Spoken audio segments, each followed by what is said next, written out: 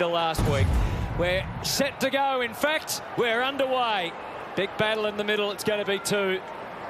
With Lysette versus Draper. Parrish got a hurried handball. Fantasia straight in there. There goes one jumper very quickly. I don't reckon Big Draper will mind too much. Just an off-the-shoulder number. Well, it was a good little show of intent then from Draper. He's going to go and change the jumper now. Does he need to? Well, the umpire told him to. Well, I suppose he needs to be recognisable to the umpires from a number point of view. Stronger stuff. There wasn't much in this. Ripped very, very easily, didn't it? I hope he's entitled to get a new jumper, come back, and they hold the game up for that. But it doesn't look like that. No, Peter Wright straight into the ruck. Lysette got the tap down, Burne-Jones and Butters, and here's Fantasia straight away. Probing ball. Dixon can't get on the... Oh, yes, he can. Oh, yes, he can. So it didn't take long for Big Charlie.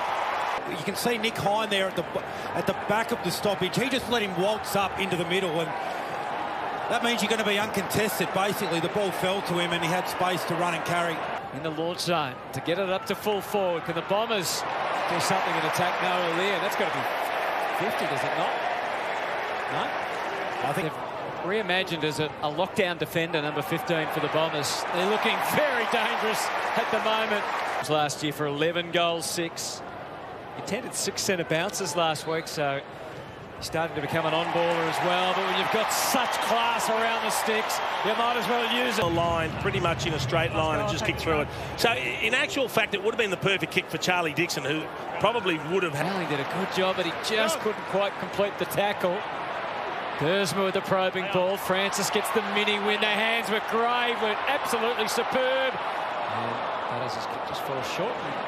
David Francis to be able to keep it in.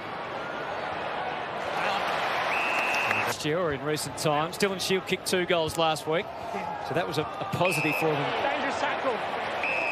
And Andrew McGrath also scored a goal. It's getting really difficult for players now. I mean, that doesn't look that dangerous. Left boot, prepared to take the chance. Too strong on the kick. Dersma and Cox. Dersma was ready and waiting. Slings him to ground. Play on the call. And Boakes got into a dangerous position at half forward. And there was port players everywhere he looked. And Orazio Fantasia takes the mark. And around he goes. That'll make him feel at home. Except he couldn't quite curl it back enough. Well, I think he just got it. Man, but once he couldn't handle it cleanly, it meant there was more options down the ground. Gray on his feet. Straight away, and Georgiades kept on coming. He wants to be part of this team. A late inclusion. He's kicked one already.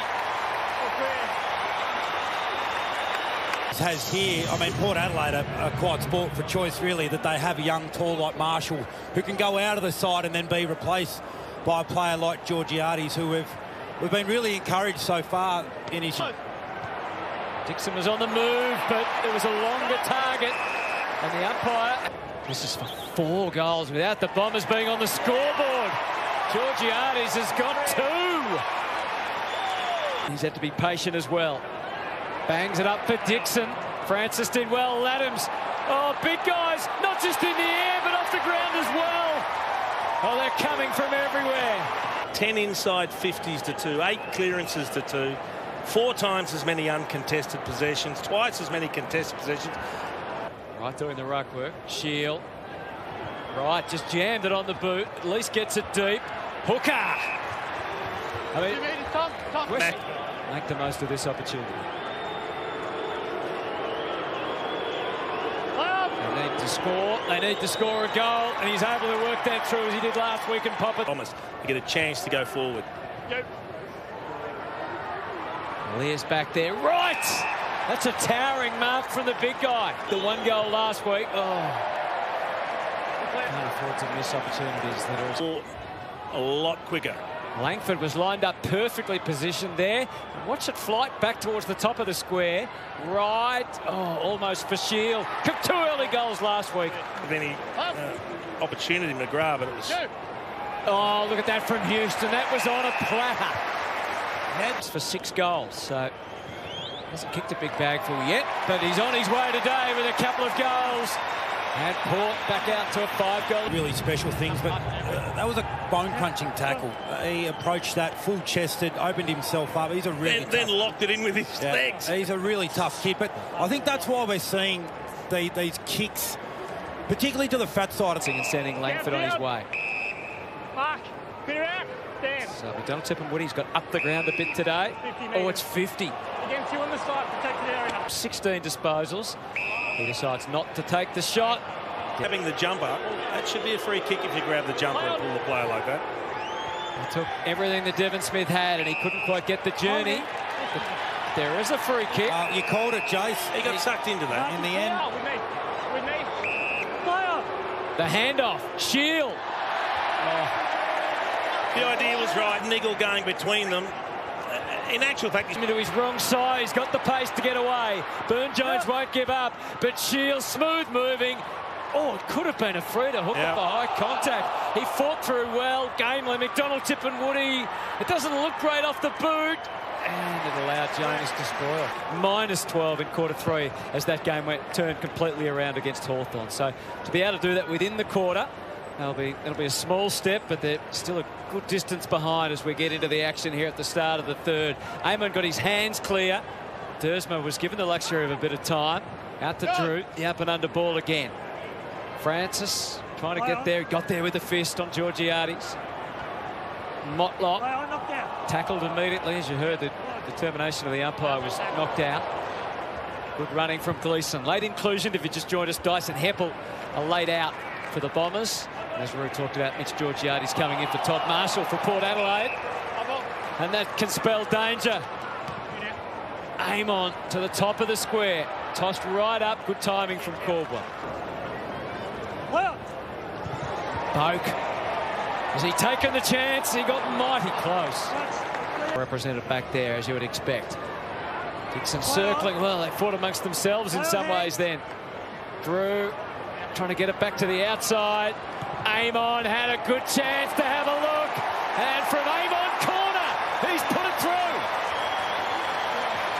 So it had to come. When you're dominating territory like that, eventually something has to happen.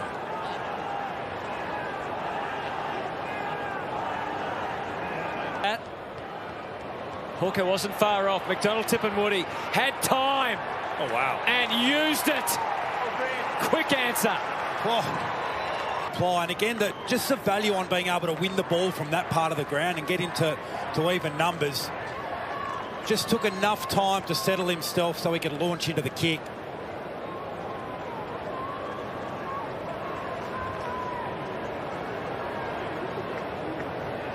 It's a free kick, an advantage.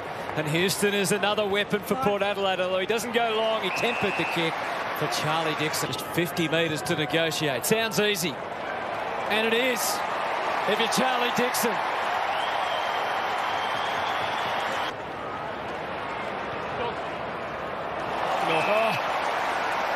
And Drew in the perfect position.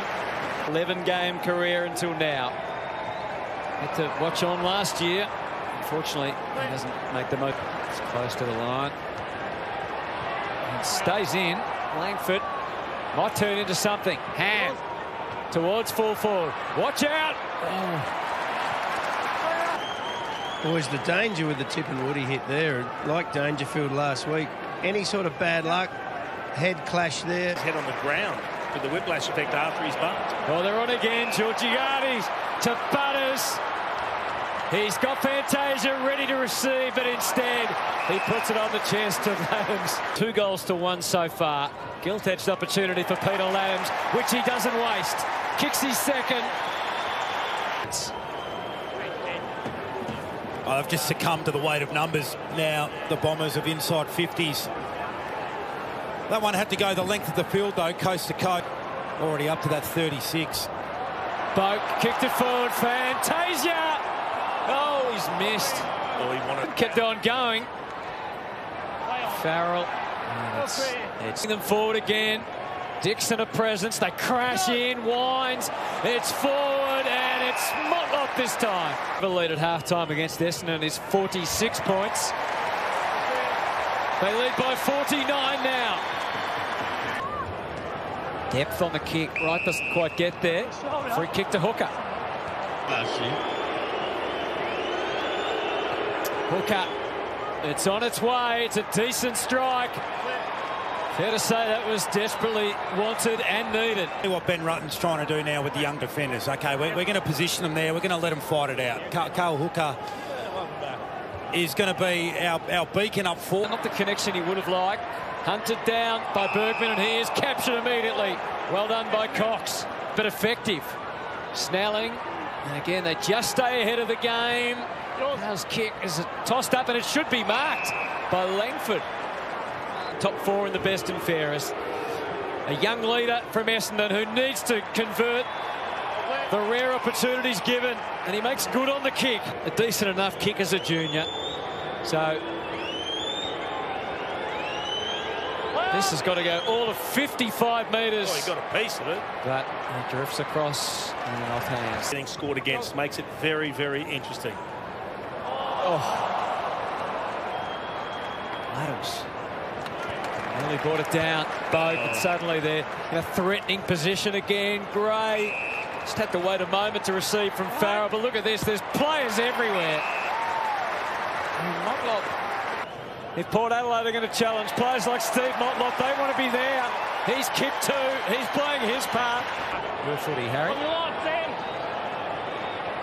Jones with a set-up kick. No one could really take off, but it didn't. His career so far, but this is a critical kick which he can't convert.